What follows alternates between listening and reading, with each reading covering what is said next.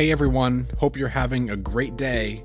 You're listening to the RX Daily Dose. Today's episode is being recorded for Monday, August 3rd, and I'm your host, Ian Parnagoni. We update this podcast for healthcare providers, medical professionals, and anyone who has an interest in drug updates. Don't forget to like, share, and subscribe on all your favorite podcast platforms and social media, including iTunes, Spotify, YouTube, and Instagram. All links can be found in the show notes below. So as you probably noticed, I took 2 weeks off for some much needed time off, but we're back this week, and in today's episode, we're going to talk first about the ongoing COPD triplet wars, with the most recent approval of Breztri for maintenance treatment of patients with chronic obstructive pulmonary disease. We'll also talk about the approval of Xywav to treat cataplexy, Xywav for head lice, and we'll also bring up approval of Tacardis, which is a new CAR T therapy.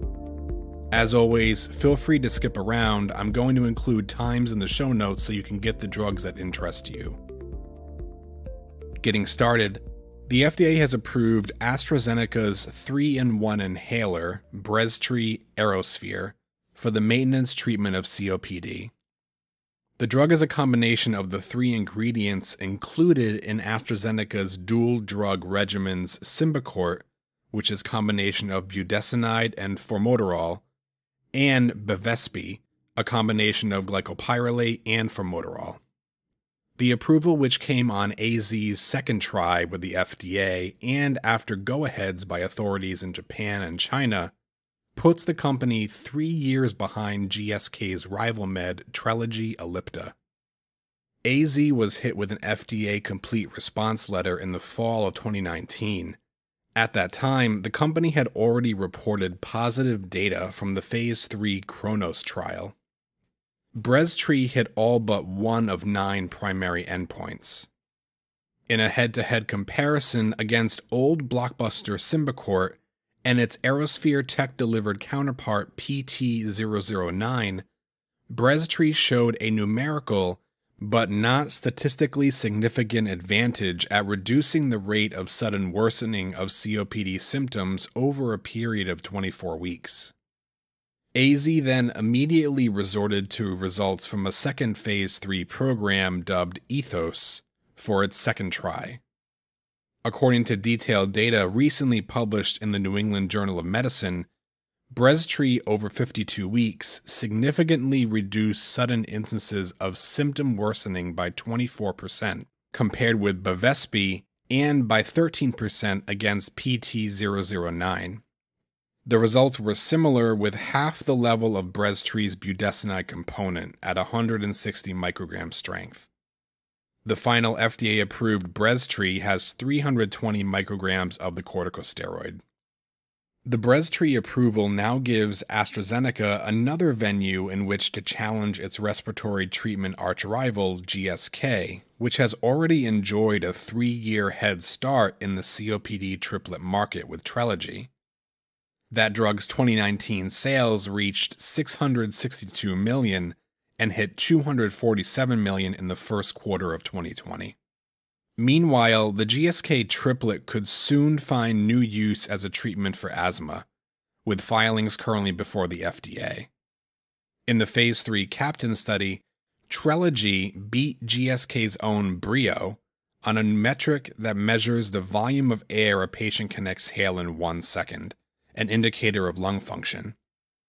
However, on the study's key secondary endpoint of annualized rate of moderate or severe attacks, there was no significant difference between the two treatment arms despite a 13% numerical reduction in favor of Trelegy. One thing you can bet on is AZ trying to grab market share away from GSK now that they have Breztri hitting the market. Also this week, the FDA recently approved Jazz Pharmaceuticals' new drug application for Xywav, a new sleep disorder drug. Xywav was approved by the FDA to treat cataplexy or excessive daytime sleepiness in patients 7 years of age and older with narcolepsy. Narcolepsy is a chronic sleep disorder categorized by an overwhelming daytime drowsiness and sudden attacks of sleep. People with narcolepsy often find it difficult to stay awake for long periods of time, regardless of the circumstances. The condition, which afflicts an estimated 170,000 people in the U.S., is associated with an increased prevalence of certain comorbid conditions, including obesity, hypertension, and diabetes. Some people with narcolepsy also suffer from cataplexy, which is categorized by a sudden loss of muscle tone while a person is awake. Cataplexy leads to weakness and a loss of voluntary muscle control. It is often triggered by sudden, strong emotions such as laughter, fear, anger, stress, or excitement. Jazz plans to launch Xywav by the end of the year. Xywav is comprised of calcium, magnesium, potassium, and sodium oxybates in an oral solution. Oxybates are central nervous system depressants. Multiple Xywav dosing options will be available for adult and pediatric patients. Prescribers can titrate the oxybate compound into unequal doses taken over the course of the night. When starting the new oxybates compound in someone who has been using sodium oxybate, the starting dose of the new oxybates is as they were taking sodium oxybate, and titrated as needed based on efficacy and tolerability. The FDA approval of Xywav is based on a global Phase 3 double-blind, placebo-controlled study that demonstrated the statistically significant improvement in the number of weekly cataplexy attacks and Epworth Sleepiness Scale scores for those treated with the oxybate compared with those treated with placebo. The company's other sleep disorder drugs are Sunosi and Xyrem. Sunosi is used to improve wakefulness in adult patients with excessive daytime sleepiness associated with narcolepsy or obstructive sleep apnea. The drug was launched in July of 2019 and generated sales of $3.7 million last year. Xyrem, like Xywav, is approved to treat cataplexy or excessive daytime sleepiness in patients 7 years of age and older with narcolepsy. Xyrem generated sales of $1.6 billion last year. The FDA also approved abemedipir, which goes by brand name Xeglyze, for the treatment of head lice infestation in patients aged 6 months and older. Xeglyze is a pediculicide that works by inhibiting metalloproteinases, which play a role in physiological processes critical to egg development and survival of lice.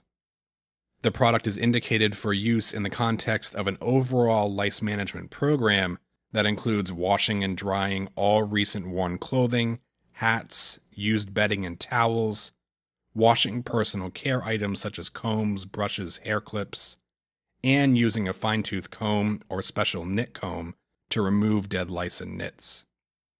The approval was based on 2 identical multi-center double-blind Phase 3 trials that evaluated the efficacy and safety of Xeglyze lotion in 704 patients aged 6 months with head lice infestation. The approval was based on 2 identical multi-center double-blind Phase 3 trials that evaluated the efficacy and safety of Xeglyze lotion in 704 patients aged 6 months and older with head lice infestation. The primary endpoint was the proportion of patients who were free of live lice at follow-up visits on days 1, 7, and 14.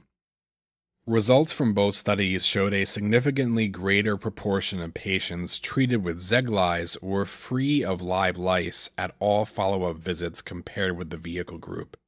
That was 81.1% and 81.8% in both trials, versus 50.9% and 47.2% in placebo. As for safety, the most common adverse reactions associated with treatment included erythema, rash, skin burning sensation, contact dermatitis, vomiting, eye irritation, pruritus, and hair color changes. Additionally, the use of drugs that are substrates of cytochrome P450 should be avoided within 2 weeks after application, as concomitant use may lead to increased systemic concentrations of the interacting drugs. Xywav lotion contains 0.74% of abimidopyr and will be supplied in 7-ounce bottles. Treatment involves a single application, and any unused product should be discarded.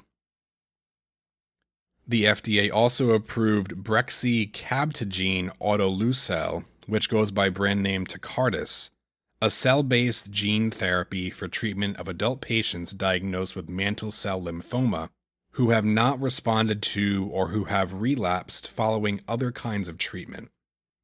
Tacardis, a chimeric antigen receptor T-cell therapy, is the first cell-based gene therapy approved by the FDA for the treatment of MCL. MCL is a rare form of cancerous B-cell non-Hodgkin's lymphoma that usually occurs in middle-aged or older adults. In patients with MCL, B cells, a type of white blood cell which helps the body fight infection, change into cancer cells that start to form tumors in the lymph nodes and quickly spread to other areas of the body. Each dose of Tacardis is a customized treatment created using a patient's own immune system to help fight the lymphoma. The patient's T cells, a type of white blood cell, are collected and genetically modified to include a new gene that facilitates the targeting and killing of the lymphoma cells. These modified T cells are then infused back into the patient. The safety and efficacy of Tacardis was established in a multi-center clinical trial of 60 adults with refractory or relapsed MCL, who were followed for at least 6 months after their first objective disease response. The complete remission rate after treatment with Tacardis was 62%, with an objective response rate of 87%. The label for Tacardis carries 2 boxed warnings, one for cytokine release syndrome, which is a systemic response to the activation and proliferation of CAR T cells causing high fever and flu-like symptoms, and secondly for neurologic toxicities. Both cytokine release syndrome and neurologic toxicities can be fatal or life-threatening. The most common side effects of Tacardis include serious infections, low blood cell counts, and a weakened immune system. Side effects from treatment usually appear within the first 1 to 2 weeks after treatment, but some side effects may occur later. Because of the risk of cytokine release syndrome and neurological toxicities, Tacardis is being approved with a risk evaluation and mitigation strategy that's REMS, which includes elements to ensure safe use. The risk mitigation measures for Tacardis are identical to those of the current REMS program for another CAR T therapy, Yescarta. To further evaluate the long-term safety of Tacardis, the FDA is requiring the manufacturer to conduct a post-marketing observational study involving patients treated with Tacardis. Tacardis was approved under the accelerated approval pathway and was granted priority review and breakthrough therapy designations. Tacardis also received orphan drug designation, which provides incentives to assist and encourage the development of drugs for rare diseases. The Tacardis application was reviewed using a cross-agency approach. The clinical review was coordinated by the FDA's Oncology Center of Excellence, while CBER conducted all other aspects of review and made the final product approval determination. And that's all I have for right now. I hope you enjoyed today's episode. I'll include all links in the show notes below, so please go back and check those out too. Please connect with me on any of your social media platforms and give me feedback on what you heard today. I'd love to know what you thought about the episode. And as always, feel free to like, share, and subscribe wherever you listen to your podcasts. And thank you so much for tuning in. I hope you enjoy the rest of your day.